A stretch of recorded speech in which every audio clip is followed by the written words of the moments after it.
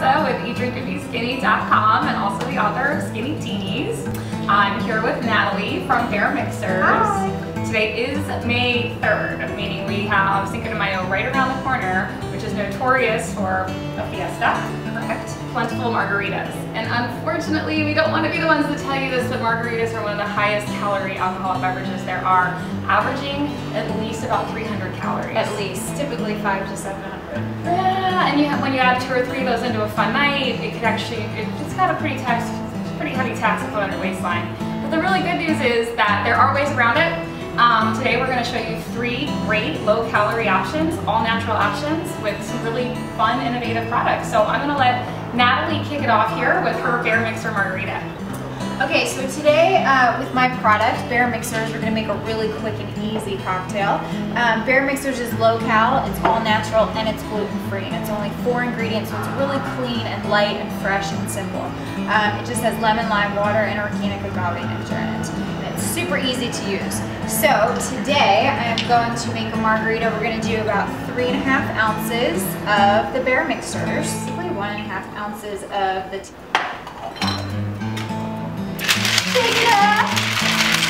about 114 calories. It's really clean, simple, delicious, and low-cal.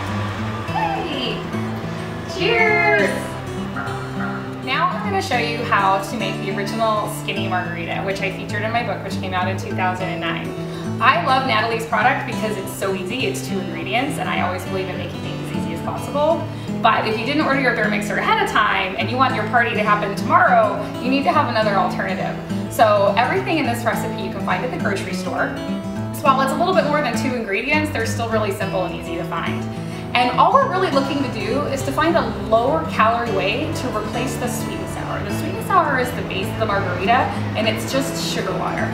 So what we're using instead is a grapefruit juice that you would just buy in the juice aisle of the grocery store. Light orange juice with no pulp, because the pulp can leave kind of a funky mess on the side of tequila. So we're going to use 3 ounces of the tequila. We're going to have it poured over ice here. I'm going to add some fresh lime juice to give it that zing that it needs. It's going to have a bite in it because you all know what grapefruit juice tastes like. So I'm going to add some stevia, which is an all-natural, 0-calorie sweetener. Just like this, and shake it all up. And I do like to serve my margaritas over ice. Come over here so we can cheers to this wonderful Cinco de Mayo and this very skinny margarita. Cheers! Cheers! Okay, so for our 3rd cocktail tonight, we're going to do something called a functional margarita. Can you tell me what that means exactly? Yes! I think that as consumers we've evolved just a little bit, and I think that skinny great drinks and skinny martinis and skinny margaritas are great. By that I mean we're not using any sweetener. So whether it be artificial or natural, we're not going to use any sweetener. So what we're going to use is we're going to use real whole, fresh ingredients that carry a lot of flavor, and we're going to use that to sweeten the cocktail.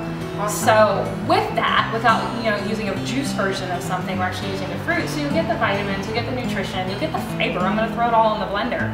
So while it's still a cocktail, there's actually going to be some functional benefits to this. So we have a fresh pineapple. Okay. Cut those up. That's always fun. Mango, totally in season right now. They're 2 for $1. Wow. Fresh basil. Smell that?